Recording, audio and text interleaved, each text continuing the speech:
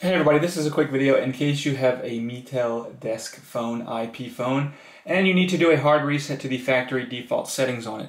Now you're going to want to do this for one of two reasons. The first one is troubleshooting. If this phone is not working or it's not connecting to the internet protocol, or if you're having static on the line, a lot of things like that can be fixed with a hard reset. Now you're going to need to set everything up again. All your pre-dials and everything like that will be wiped off of it, and it will go back to its out of the box settings. And that's the second reason you might want to do it. If for whatever reason you just want to get it back to the way it was when it came out of the box, we can do that pretty easily.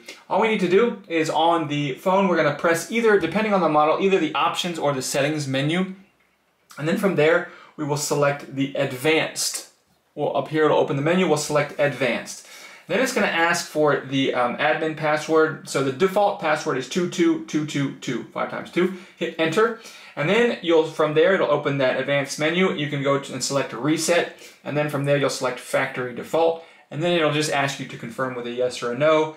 You'll hit the yes in order to confirm it, and the phone will perform a factory reset. It will turn off, it will then turn back on like it's a brand new phone. You can go ahead and set it up as a new phone.